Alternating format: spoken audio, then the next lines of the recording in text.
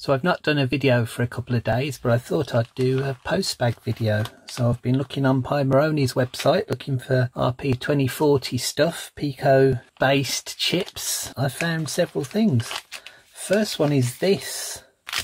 It's a Badger 2040. So let's have a look at that.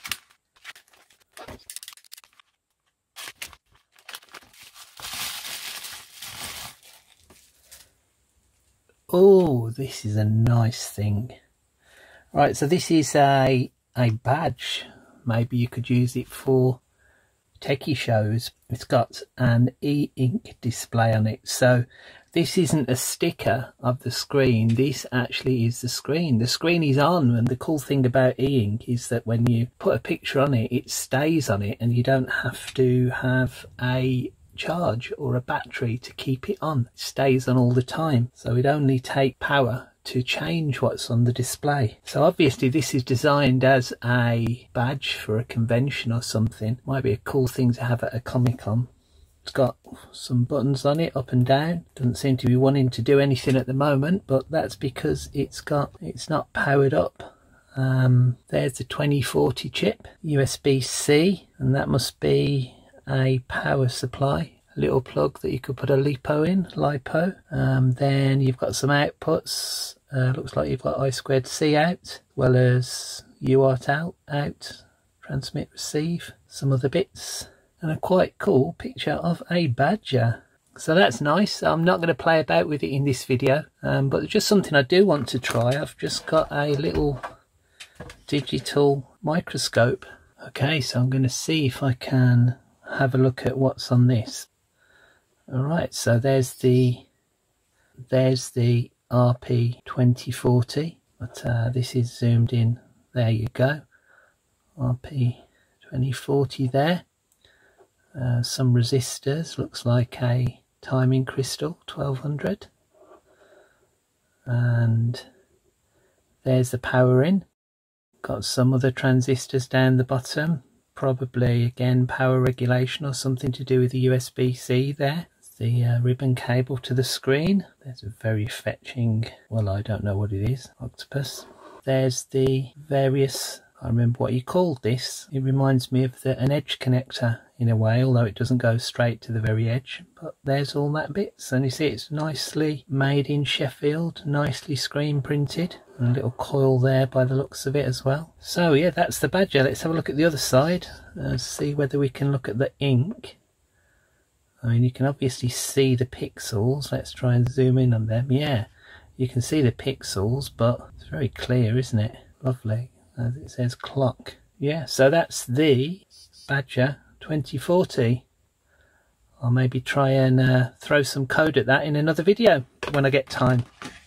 So this was £12 delivered, not bad. You can buy it with an accessory kit. I don't know what the accessory kit is, but I didn't because it seemed expensive. Oh, it's a lanyard and a lead and a battery pack, but yeah, well, not too excited about that. I'm glad I only paid £12 for mine. So that was one thing in the post bag. And what else came? Well, this is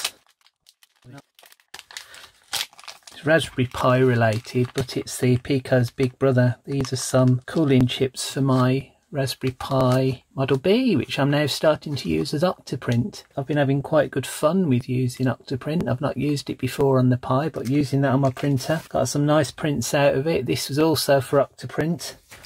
I printed this out, and the idea was to put my Raspberry Pi camera in it, and it said be very careful when you put it in, otherwise you will break your camera.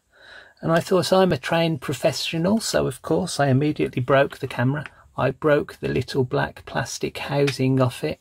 So of course I tried to glue it back on with resin and stuff. But anyway, let's just say I've ordered another one of these cameras, and the guy who made this was right. If you don't get it right, you will break your camera. So word of warning there.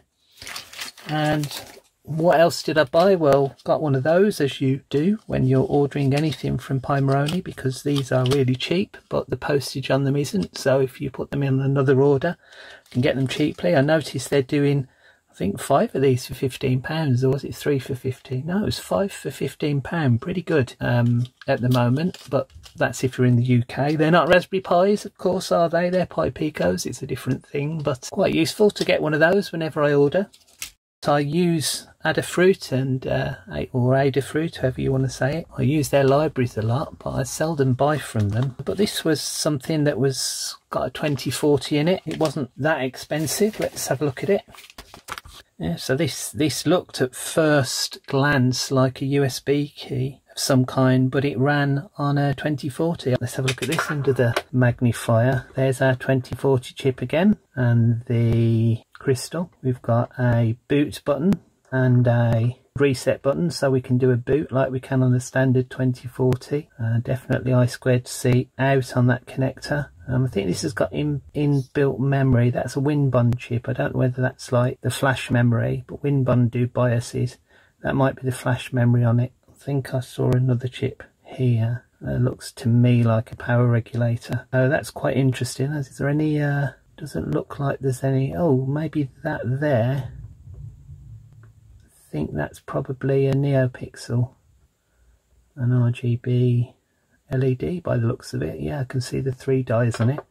Yeah, so that's quite a cool little device. I think that's going to be interesting to play with. I mean, I suppose you could turn it into like a rubber ducky or something like that, which are a bit naughty. A hacking tool, you could use it for that, or maybe just use the USB for power. Who knows what you could do with this. This is quite an interesting little device. And this is Trinkey, so it's a QT2040. So this is quite an interesting device. I can't wait to start playing with this. But if you look at it, I think we can program it. Yeah, we can program it in C, which I never got my head round how to do that.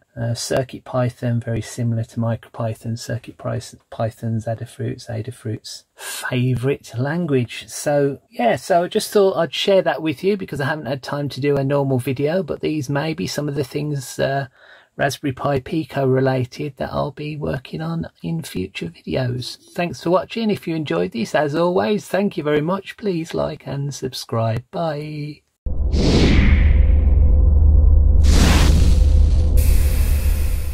I'm just going to plug it in and see what happens.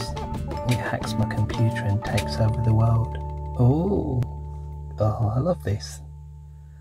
Lovely little RGB fade there.